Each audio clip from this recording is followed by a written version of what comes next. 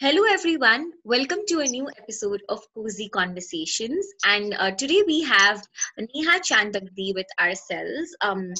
And in today's episode, we are going to talk about her weight loss journey. She is the founder of Nesta Beautiful, which is a beautiful accessory company. And while following her page, one interesting thing that I noticed about her was her transformation. She weighed around 85, 86 kgs, and she has lost amazing 25 kgs, and she weighs around 60 kgs now. So that's an amazing transformation. Having said that, I'd like to tell you guys that this is not going to be an episode do which has to do anything regarding body shaming. We are not body shaming. We are only going to be talking about instilling self discipline during any process of transformation. So again, let me remind you, this episode has nothing to do with body shaming. Both Nihadi and me are firm believers of the fact that every body shape is beautiful, so please do not take it the other way. It's just going to be about self-discipline in this episode. Welcome to our episode, Nehadi. Thank you so much, Mahima. Thank you so much. So, beginning the interview, what motivated you to start your weight loss journey? Like, losing 25 kgs is not a joke. What motivated you to do that? True. Okay, first, I think I would like to start with why did I gain 85 kgs? So I was this patient of PCOD. Like the first time I got my periods, I had a lot of issue. That's when I had to take a lot of medicines, and that's how I gained weight. And around, I guess I gained 30 kgs in a year's time. So that's how I was 85 kgs by the time. And gradually when I thought of reducing, I was already in my second years, and that was 2014, I guess. Yeah, 2014. But nothing motivated me. I have like every normal girl, every general girl, I have always went and joined like gym thrice or four times, and I've always left the gym, like even though I take a subscription of a year. But I faced this breakup. It is interesting, but I faced this breakup, and I was going through kind of depression, and I thought I might get into a deep depression, which is a very sensitive topic nowadays, and I didn't really wanted to land up in that situation. So just to get busy somewhere, I joined the gym for the first time, and got very serious. I spent a lot of time at the gym, and that's how I lost like 10 kgs in 1 month. And gradually I was such fitness freak, and gradually I tend to reduce around 24, 25 kgs till now. Yes. So I think one important thing that I learned from your answer is whatever happens, happens for good. So your breakup Definitely. actually led you to become a fitness freak and led you to lose a lot of Yeah. weight, which ultimately has helped you become more fitter. So The whatever better happens, version of, yeah, yeah, the you better version. That's what I would term it as. okay. Yeah, true. So given that you weighed 85 kgs at one point in life, and now that you've maintained yourself, let's say, did you hate your body at any point of time? Would you elaborate a little on that? Yeah, I actually never hated my body. That was a major thing. That I frequently I tend to join gym, and I never thought of continuing because I never hated myself. Like I always loved myself the way I was. But the time I started reducing weight and seeing the better changes, okay, for the fact that I joined gym since I was facing the breakup and I wanted to, just get over of it. But end of the month when I saw myself getting better and fitting into clothes which I always wished to and look better somewhere, as per the societal beauty standards, let's say. So I started feeling good about myself. I never hated myself, but I started feeling a way lot good about myself, and I started working on being more and more better, and that's how I'm here. Yeah. Okay.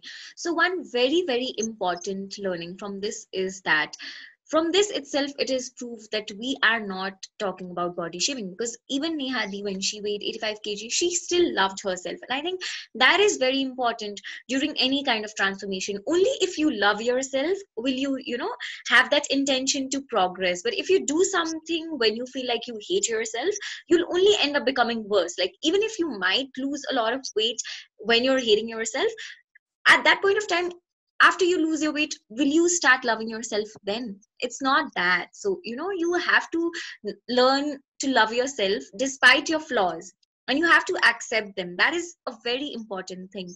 So, Nihadi, like, because your sister is Nikita Chandak, who has won Miss World Nepal 2017. So at that point in life, when you like weighed 85 kgs, did you ever I would just compare like to yourself? correct you. It is Miss Nepal World 2017. You just happened to say Miss World 2017. Yeah. Okay, I'm so sorry. I'm so sorry. No, no, So it's yeah. fine. It's So because you're the sister of Miss Nikita Chandak, who's Miss Nepal World 2017, you know, I am assuming, I'm not sure, but I'm assuming that she might have worked on her body from quite a long time. So, did you ever compare yourself to your sister or for any other person in your social media for that matter when you weighed 85 uh, kgs? I think I never compared with her because I was always happy about seeing my sister there. And it's more about the career. I think Nikita's career is more about media, being in the media. It's about the body, it's about the face. And this is somewhere which is homework for her. For her career, she has to maintain her body. It is a must thing. For me, it isn't, right? So I'm into business, and it really does not matter what shape I am in. And I didn't really care since forever, but it was her work and she was working towards her career, and nothing made me happy looking at her being fit. So I don't think I ever had the issue, and I never hated myself, never compared myself at any point of time. I always loved myself, but I have this habit of comparing myself uh, with yesterday, maybe what I am yesterday, because I think I want to be better of myself. That's what I would say. Yeah. So again, this is a very interesting point because Nihadi at no point hated her body or did not like her body. She also ended up not comparing herself to other people, and this is one very important key takeaway. When you love yourself, you'll not compare yourself to anyone who's around you. You learn to accept yourself the way you are, and you'll be happy for other people the way they are. So this is how self love becomes very very important. Also, Nihadi, when you're trying to lose your weight, it can feel very intimidating to go into your social circle or to go into your friend circle, because people can be like, why don't you eat a little more? It's just one day, it wouldn't matter that much. But because you know that you're going through a physical transformation, you need to set those boundaries. So how did you manage to set those boundaries into place? So I think for the beginning days, I remember. So obviously, I'm working so hard, and I didn't feel like wasting the energy that I've put up. So after college, we had this regular. Since I weighed 85 kgs, so there would be a reason that I have always been foodie. So there was McDonald's near to my college. I used to have large French fries alone. So I had a group. We all would land up at McD after our college and eat. So obviously there was this tendency of them calling me every day because we met every day at McDonald's. I hope you're getting my point, right? So Yeah. they used to call me thereafter. I said them, see, I'm trying to lose weight, but they didn't really agree. So I realized, maybe I played with the psychology of friends then. I said that I am being very unwell for a while, and this doctor has actually suggested me, else I have to go through surgery.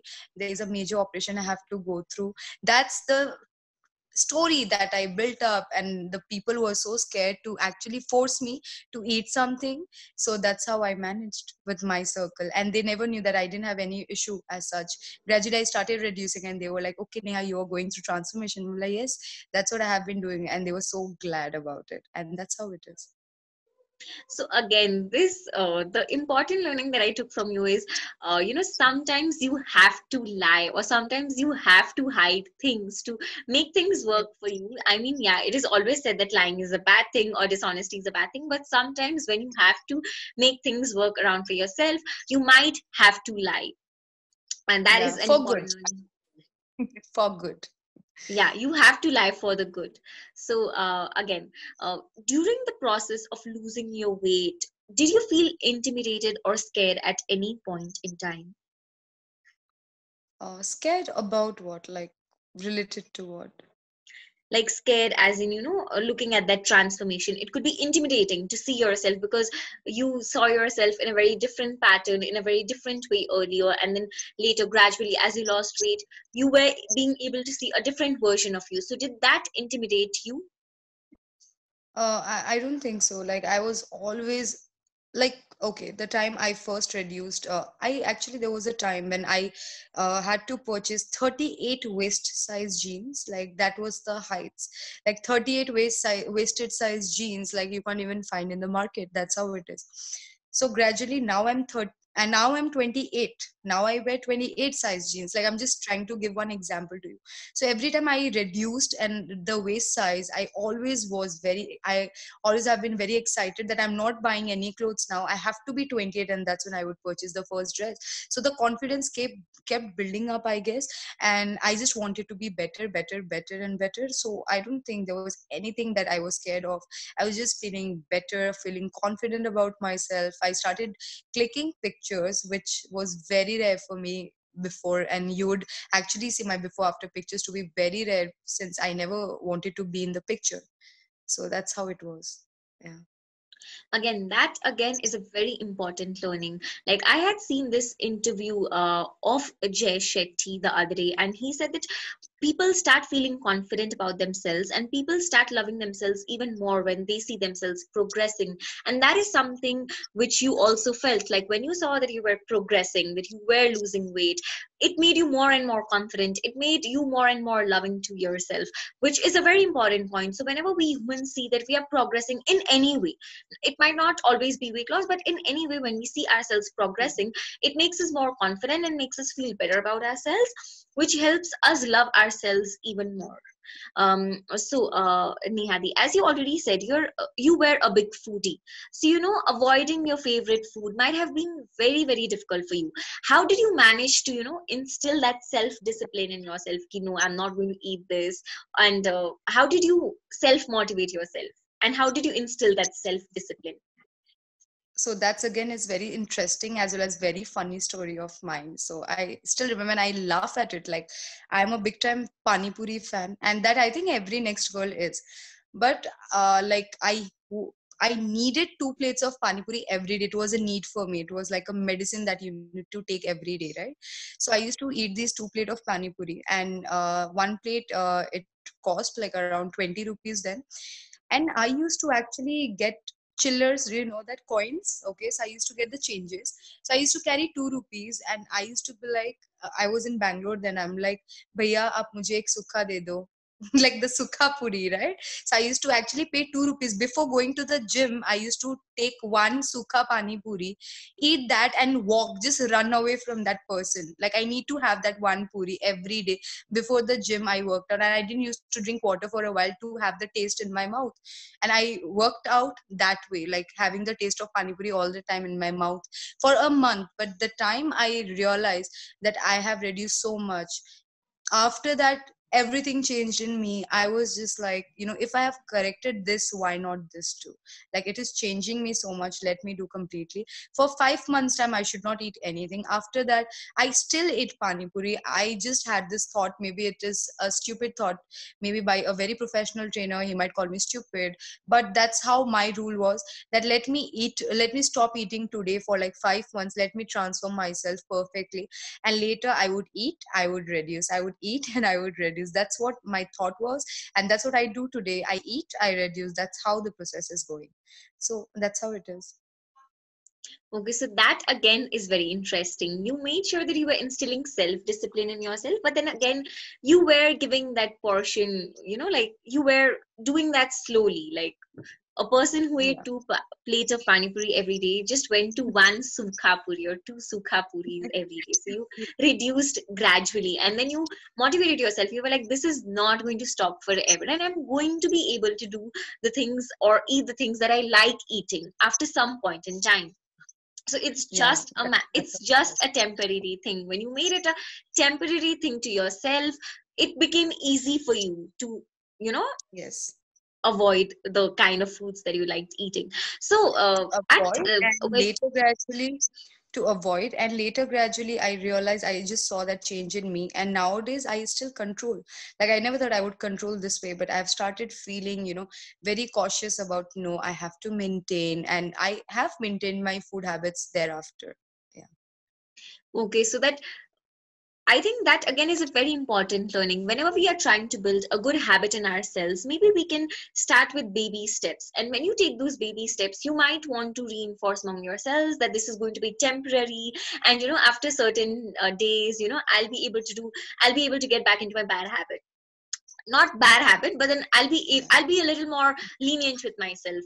uh, we can maybe say that to ourselves, but when we see that good habit doing some amazing transformation to ourselves, we'd not even want to go back to the leniency. We'd want to maintain that good habit. So again, that's a very, very important step. We'd like to Yeah. take baby steps whenever instilling any good habit in us. So during those 5 months also, like, it might have been very difficult for you to refrain from eating your favorite food. Like, there could have been moments where you just wanted to devour into your favorite food. How did you control your urge during that time? The urge was very clear. The same answer, I would say, that I just had this thought that I need to have, after like, I need to have for my entire life, and let's talk for 6 months maybe. That's the only concept I had then. But at the end of 6 months, like, I couldn't really eat a lot, because already I had the limited uh, urge of eating food, and I understood that, this is not good for me, and my digestive system also could not take it, since I have built a healthy lifestyle. That's how it was. Yeah. Okay. So, in many cases, like, I have personally seen many people who lose weight, like, after following a diet. After they've lost their weight, they again get back to eating everything that they used to, as a result of which, again, a lot of weight is gained. But in your case, I've seen that you've been able to maintain yourself quite well. So, how have you been able to maintain yourself quite well after losing the weight?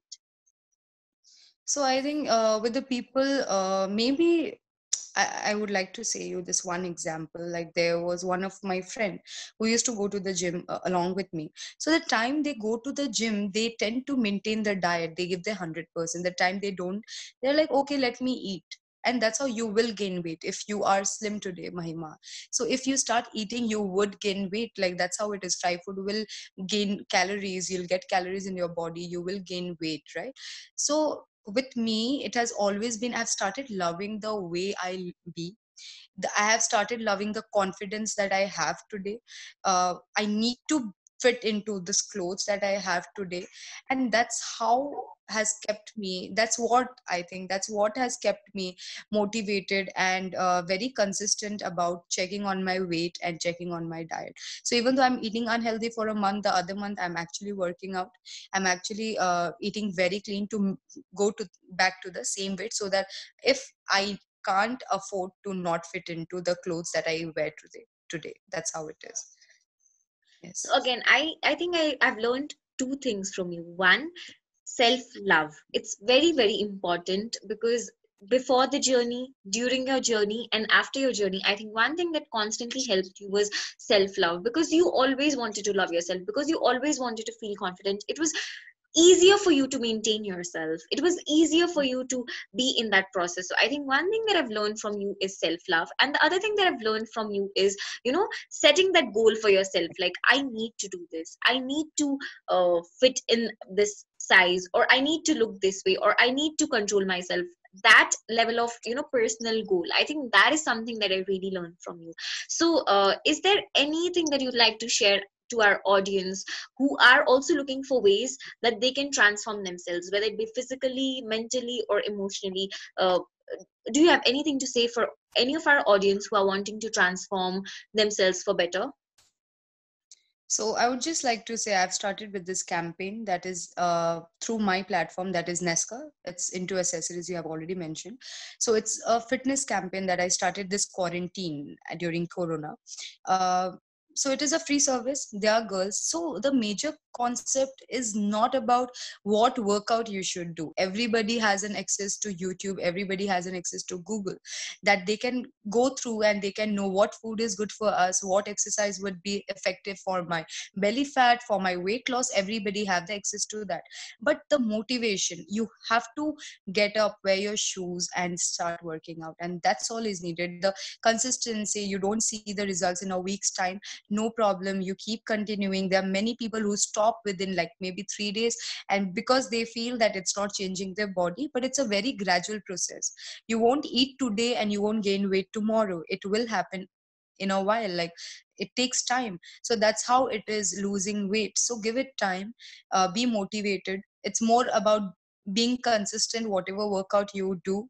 And just one last thing I would suggest, because I go through this the motivational journey that I have started the campaign. So I go through and I have a lot conversation with girls from all around Nepal, around world too. So they have this major thing that I have lost weight 77 kgs to 57 kgs, maybe for an example. So they have got that bulginess in their body because I just asked them if it was just cardio they worked out as. Like Mahima, I would say cardio is something that you just jump and you have the sweat all over your body and you lose weight, but it's not about toning up your body. So that causes loose skin, and loose skin is very harmful because after you get the loose skin, it's very hard to reduce.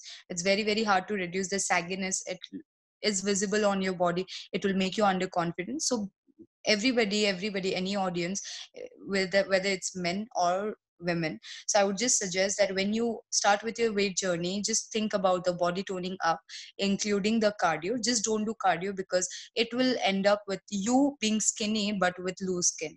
So that's what I would suggest. That's the last thing. Yeah. Thank you so much, Nihadi, for this wonderful, wonderful conversation. And as I've done this conversation with Nihadi, one thing that I really, really want our audience to take back is the importance of self love. With self love, like a lot of self discipline comes in. Like self love and self discipline, they go hand in hand. You cannot hate yourself and then discipline yourself into becoming better. Self love and self discipline have to go hand in hand, and you have to love yourself to become better. Loving yourself makes the process of transformation really, really easy. So let us all take this oath to love ourselves better and more every day. Thank you so much. Until then, Thank bye. you. Thank you so much. Bye, Mahima.